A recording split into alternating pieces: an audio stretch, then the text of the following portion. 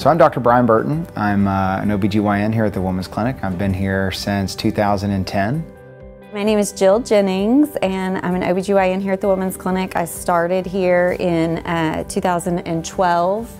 My name is Dr. Michael Cope. We have a great bunch of physicians and nurses and staff with a fantastic attitude.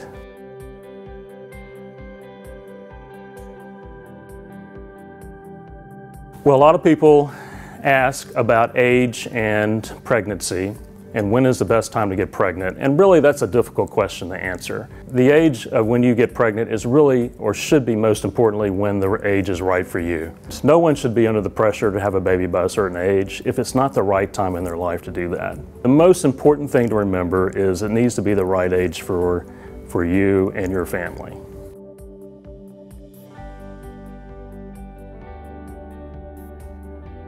Every pregnancy is different. I mean, I do feel like there will be some similarities, and there's definitely things that you're at risk for in your second pregnancy if you had them your first pregnancy, such as preterm labor or preeclampsia, but no two pregnancies are ever alike.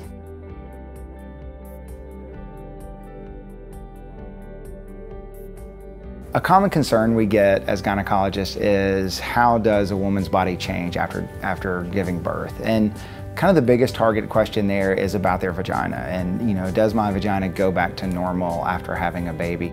Most women don't have a big tear or have a lot of problems with a vaginal delivery. And you have to think that's what it's designed for, is for a baby to come through that at the time of childbirth. And for the most part, it does return to normal.